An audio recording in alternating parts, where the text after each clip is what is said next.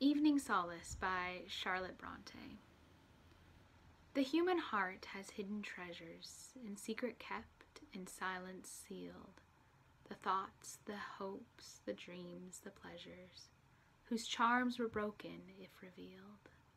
And days may pass in gay confusion, and nights in rosy riot fly, while lost in fame's or wealth's illusion, the memory of the past may die.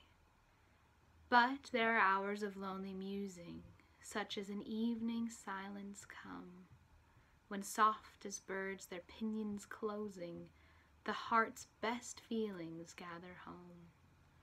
Then in our souls there seems to languish a tender grief that is not woe, and thoughts that once wrung groans of anguish now cause but some mild tears to flow. And feelings, once as strong as passion, float so softly back, a faded dream. Our own sharp griefs and wild sensations the tale of others' sufferings seem. Oh, when the heart is freshly bleeding, how longs it for the time to be, when through the mist of years receding, its woes but live in reverie.